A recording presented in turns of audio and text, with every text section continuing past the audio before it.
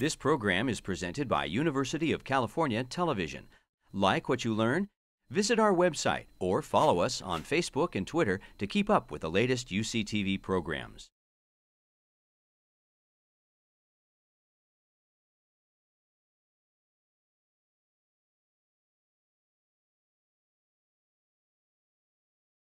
I'm going to tell you about dark energy this evening, and for anyone who's my age or older, so 30-ish, when we were in school, this is not something we learned about in our textbooks, but now the textbooks have to include this, so if this is something you haven't learned about, pay attention, because what this is really fundamental understanding in the world of physics that is new. So there really is groundbreaking fundamental physics that we're learning today. So it's really an exciting time for us. The discovery of dark energy was made by two teams, one of them at Berkeley Lab in 1998, so this is 17 years ago. And the discovery was it just seemed like a little thing. What it was looking at exploding stars halfway across the universe.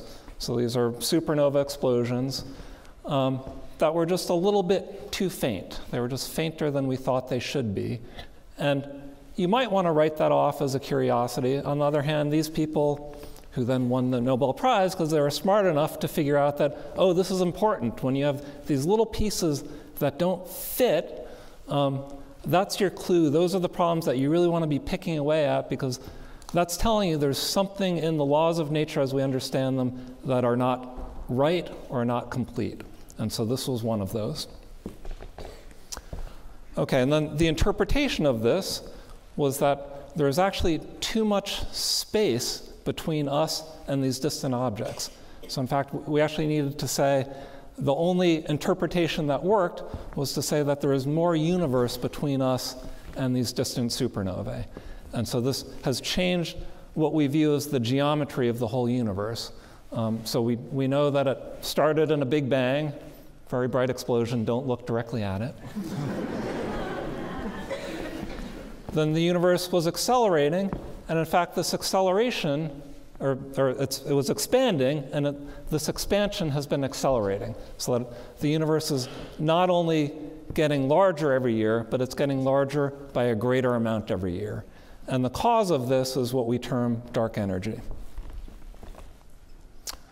Okay. So this effect, it's actually seen in any maps that we make of the universe. So the initial discovery was with these exploding stars halfway across the universe. And since then, we've made many more maps of the distant universe and the nearby universe. And what we do is we make these maps and we try to make them agree with our understanding of physics. And fortunately, there are some features in, this is a map of galaxies where each point in here is a different galaxy. This is actually, I have to admit, this is an artist rendition. This isn't a real map. I'll show you a real map. I'll get there. But I wanted to show this because I don't know if your eye can pick out, there are some kind of circular-like features in these maps. And the universe really has these. It has these giant sound wave echoes from the early universe that have imprinted everywhere in the distribution of galaxies. We can see these. They're large, so they're, okay, the scale here is 450 million light years. So even for an astronomer, that's actually pretty big. And one of the things that we can do, it's a pretty simple geometrical test, is that we know these are sound waves imprinted on the universe, and they should be spherical. Now, if we didn't have something like dark energy accelerating the universe, then these don't look spherical, they actually look squashed. And what we have to do is we have to put in dark energy to make the geometry fit. And once we do that, then these maps make sense. But without dark energy, these maps don't make sense at all. Okay, so the largest maps that we've made to date, they're from this telescope in New Mexico. So this is the Sloan Digital Sky Survey. So this is a telescope where at Berkeley Lab we rebuilt the instruments 6 years ago to make the largest map of the universe, which we've just finished last year. And in fact, all of the data from this telescope, they're publicly released. So if you go to this website here, you can actually find, it's actually every bit of information that we've ever taken with this telescope. So we invite citizen scientists to do whatever you'd like to do with these data. But we've used these data to make the largest scale maps of the universe. And I'll skip the intro here, but once we get going here, now this is a real map of the universe. So this is a fly through three-dimensional space as it really is. So each object you see here is a real galaxy positioned where it is in three-dimensional space. And again, you have to do this accounting for dark energy to make it all map out correctly.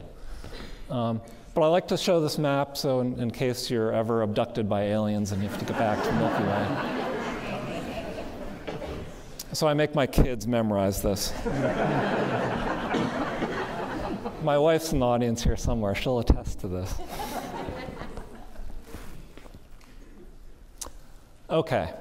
So then when we look at the expansion history of the universe, so the Big Bang, again, it was here 13.7 billion years ago. We actually know that figure quite precisely now. So back when I was a student, that number was, well, it's somewhere between 8 and 20. But now we know it to high precision. And this shows the measurements that we've made with this map that I just showed you, where we have a measurement of what the universe was doing 10 billion years ago. And at that time, the universe was decelerating. So there was the Big Bang. The universe exploded, if you will. Gravity is then attracting every atom in the universe to every other atom, so the expansion's slowing down. But then at some point, dark energy kicks in, and the universe starts accelerating. And so we have several data points of the universe accelerating. Now, what's the explanation? So this is the fun part. We don't know. So you can make the list of kind of general explanations of what it could be. So maybe this guy got it wrong. So that's one question you can test is, are the laws of gravity right?